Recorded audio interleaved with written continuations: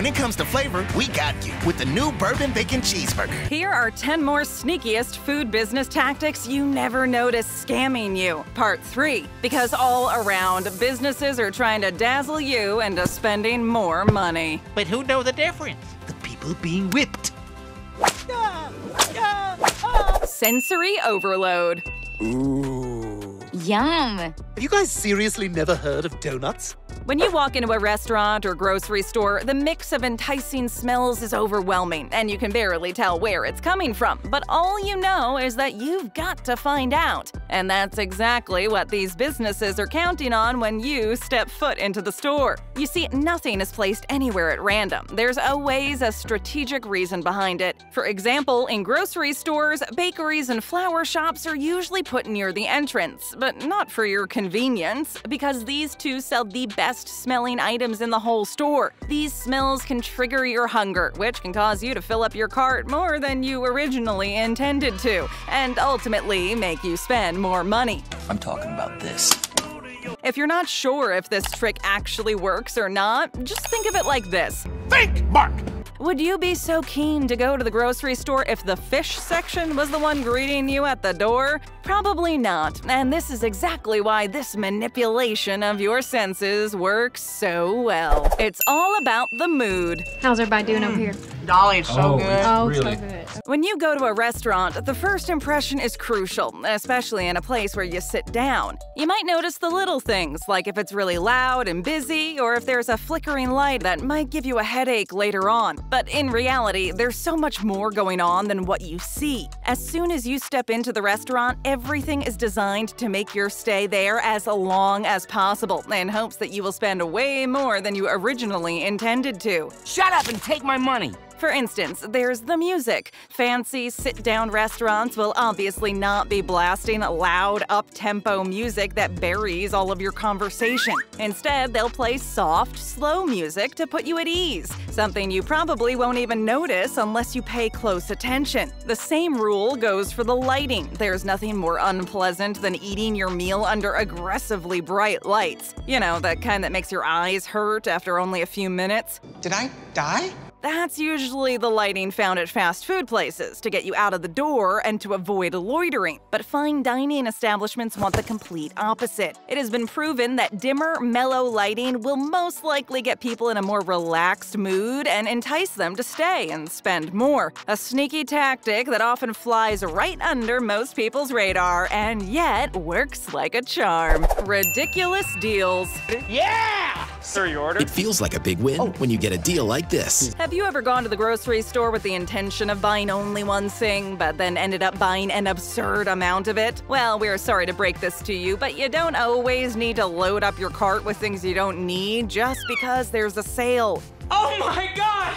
We're having a fire sale! Sure, at first it might seem like a good bang for your buck, but that's until you read all of the fine print. Most of the time, if you take the time to look at the actual deal, you'll realize that it still applies even if you don't overflow your pantry with unnecessary merchandise. Those 10 for $10 deals are a plain business scam that's only meant to trick your brain into buying more than you actually need. But even if you know this trick, you still need to be careful. You see, sometimes you actually do have to buy the advertised amount for the discount to apply. There's just no way of knowing until you read the conditions, which is usually written in tiny print for a reason. No one ever really bothers looking, so they just assume they need to buy all 10 all the time. Just read, be wary of conditions, and ask yourself if you truly need 10 jars of sauce or not. You're a very bright young man, James, but you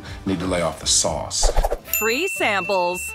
Oh, could I just try a little sample? Oh, I'm so bad. We're all guilty of this, going to the grocery store to buy essentials, but end up being sidetracked by a bunch of free, tasty treats flaunted in our face. You probably weren't planning on buying anything that wasn't on your list, but since you got a taste of those delicious free sample cookies, they somehow ended up in your shopping cart. This, folks, is the power of free samples. At first, the bite-sized samples might make you feel like you're saving money since, well, they're labeled as free. But in reality, it's subconsciously pushing you to buy the full-sized item, and maybe even more. Indeed, marketing studies have shown that freebies are more than just an act of kindness by companies. It's also a powerful and effective promotional weapon. Sir, is there a problem? I'm just making sure no one ever has to eat this. Getting a free sample will supposedly improve your customer loyalty towards not only the product, but also the company that's offering them. And even if you didn't even like it that much, chances are you'll probably end up buying that block of cheese anyway, because that's how the strategy works. In exchange for free food, people will feel compelled to do something nice in return, like purchasing the product as a way to say thank you for the sample. It's basically a win-win situation, sort of. You gonna buy a cookie this time? Oh, I better just stick with the sample. I'm so bad. You feel good about getting free food, and the stores increase their sales with every sampled product. The grab and go. I prefer the break us apart option. Picture this. You did it. You finished your entire grocery run without succumbing to the temptation of free samples or the potato chip aisle. You only got the things you needed, no more, no less. Then, once you get to the cash, all your willpower is gone as soon as you spot those candy bars. And before you know it, your cart is full of them. Is this scenario too familiar? Don't worry, it happens way more often than you'd think, and that's because those candy bars are put there on purpose in hopes of doing exactly that. Hey, Joe, we're down to the last Butterfinger. Ah! The last Butterfinger! The reason why registers are lined up with candy, soda, and all kinds of junk food is all about visibility. Since they're not items you would normally seek out during a routine grocery trip, they're placed in a highly visible place where you'll inevitably see them, even if you weren't looking for them. But it's not just about visibility, because if it were, they would be right at the entrance of the store. Get a crispity, crunchity, peanut buttery burst in every bite of Butterfinger. No, it's also because of a concept called decision fatigue. It basically means that your willpower is like a muscle, and the more you use it, the more tired it becomes, and the less likely you'll be able to resist the urge to buy a candy bar or two. The power of psychology. Well-designed menus. Hello, welcome to McDonald's. May I take your order, please? When it comes to building a business, nothing is left to chance, not even the way the menu is designed. Everything is strategically written and placed to ensure that you order the most expensive items available. We've already talked about how words are important in previous parts, so now let's talk about where those words are. Location is key to a restaurant's success in more ways than one, starting with the menu. The middle of the page and top corners of menus are usually the areas that draw the customer's eyes, and they're also where you'll find the most expensive, high-margin items, like the seafood or pasta selection. Look at that.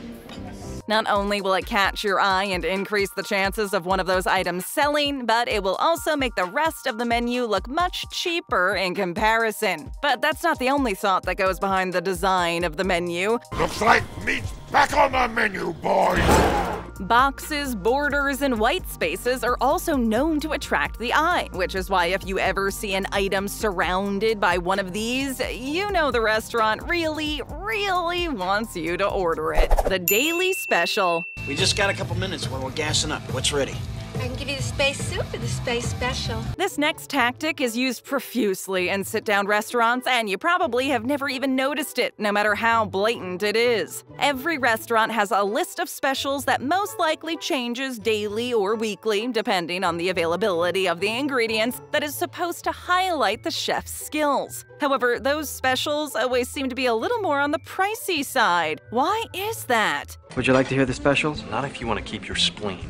Well, it's all about exclusivity and intrigue, if anything. Since the specials aren't usually printed out on the menu directly and it's up to the server to explain them, it makes customers curious and enticed to try them out. And because they can't be found on the menu, that also means that the prices aren't either. Servers will usually simply rattle off a list of specials without mentioning any dollar figures, even though they are normally more expensive than everything else on the menu. Little Caesar's hot and ready lunch combo is now $4 instead of $5. Either way, it's a sneaky technique that is frequently used and that is often forgotten about. Don't forget to make an enlightened choice and ask about those prices.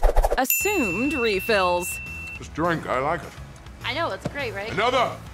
In America, we usually don't have to worry about refills. They're almost always free. That's a concept so anchored here and yet so strange and unknown for many countries around the world. Whenever your server comes around to refresh your glass of coffee or iced tea, you're probably used to just agreeing, assuming that all those refills are covered by the original price of the drink. Most of the time, that's very true, and you won't have any trouble, but that doesn't mean that there aren't any sly restaurants out there that don't tell you the whole truth when they constantly top off your drink. Indeed, sometimes the restaurant will charge you for every refill but won't tell you directly. Instead, it'll either be written in the menu's fine print or not mentioned at all, and will let you guess whether or not you should blindly accept those offers. I'm gonna throw a few numbers out at you and you put them together in your head as quick as you can. Since we're so used to having them for free, it might not seem like such a big deal at first, but just think about how many times you actually end up refreshing your drink.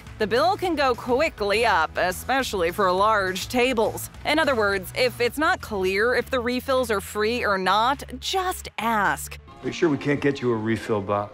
That way, you'll have a clear conscience and it could possibly save you a pretty penny. The trendy ingredient. I want my McNugget tipping sauce Szechuan sauce, Morty. That's what's gonna take us all the way to the end, Morty. Every once in a while, we get food obsessions we can't seem to shake. Our lives get controlled by it for a while until it eventually passes. But what about collective food obsessions? You know, that one thing that we sort of all agree to start eating like there's no tomorrow? Just take avocados, for example. While it's still at a somewhat peak, over the last couple of years, the fruit has known an impressive rise to fame, and the food business was well aware of that. It was practically impossible not to find at least one dish with avocado, no matter where you went, even at fast food chains. This is also why every single one of those dishes was always a little more expensive than regular offerings. See? Avocado toast! We can still make this work! Supply and demand. Once the hype over the trendy ingredient begins to die down, the prices usually go back down as well, leaving the spotlight for a new star. The same thing happened with kale and quinoa, which until not so long ago were mere run-of-the-mill ingredients. Avocado, how about avocado don't? Pro tip, wait for the trend to pass, and you'll be able to enjoy the same dishes, only at a much friendlier price. Self-serve kiosks. Give me a pie, apple. Do you want me to hold the spit? Self-serve kiosks have literally revolutionized the world of fast food. They change the way we order our food for what we'd like to think the better, as they allow people to order in peace and quiet without any kind of human interaction. This seems like it would be the perfect way to avoid the usual upselling from employees, and while it is, that doesn't mean that it's safe from other forms of tricks to get you to spend more. Would you like some fries with that? No, I'm all right. Are you sure? They cook to a crispy golden perfection. In fact, it has been proven that since McDonald's started adding these kiosks in almost every location, sales have gone up exponentially. That's because people will usually spend more time at the kiosks than they would ordering from real-life employees. People are now exploring the menu while looking for their usual, which leads them to add more stuff to their order, items they probably wouldn't have thought of otherwise. Another reason why self-serve kiosks are so successful is that they make customers feel more at ease. They offer convenience, privacy, and control over how fast they order, something that can't always be achieved when you're being rushed in an already long line of impatient people. You know what the odds are? I will never come back here again. There's a good chance of that. that? That's a chance we'll have to take. The ultimate way to avoid getting scammed and spending too much money when visiting a fast food restaurant is to know exactly what you want in advance. Looking for more? Just tap or click another video, then hit that subscribe button and ring that notification bell.